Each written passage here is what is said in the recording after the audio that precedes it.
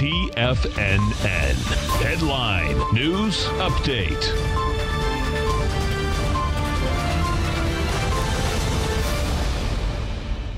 Hi everyone, Basil Chapman here on the 24th of April, just getting close to the wrap-up for the month of April. Well, the Dow's down 26 at 23,488. It's just so interesting. From yesterday,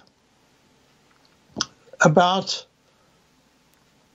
let's see, it must have been, well, look at this chart. Excuse me. Coughing and sneezing, good grief. But I'm feeling good.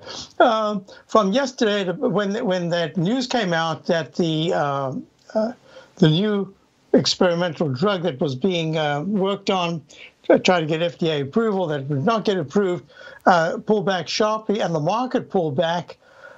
First of all, I didn't quite understand how the market was that strong, but once it was strong, it actually looked quite good. Then it gets it suddenly pulls back, and then it rallies again and closes just barely positive.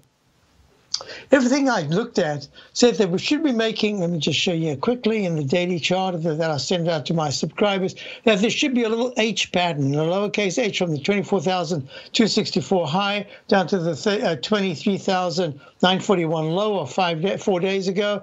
And then I thought, well, we've got a little H pattern, a rally, kind of a doji, then a close at the low with the wick, and almost like an evening star, not all the criteria, but close.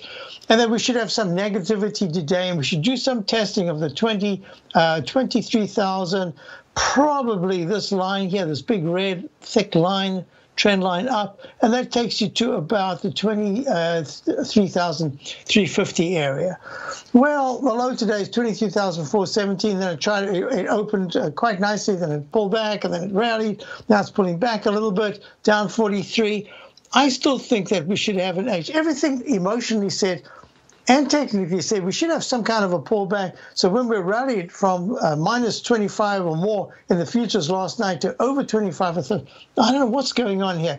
I think that we're in a consolidation phase at this point, a short-term phase that should end sometime next week. That's the way I'm looking at it. If you go back to the S&P, I ran out of time. I should not have done that. S&P is now, I'll do more in my show coming up. S&P is up almost 1 at 27. It's the same thing, sideways action. The QQQs, same thing. Now gold had a big rally to the upside, pulled back very sharply as it often does on a Friday, down 16. I'll talk about it. This is a really important session. I'll talk about it in my show. The Tiger Technicians Hour coming up in a few minutes. Hope to see you there. Otherwise, check out my opening call over the weekend.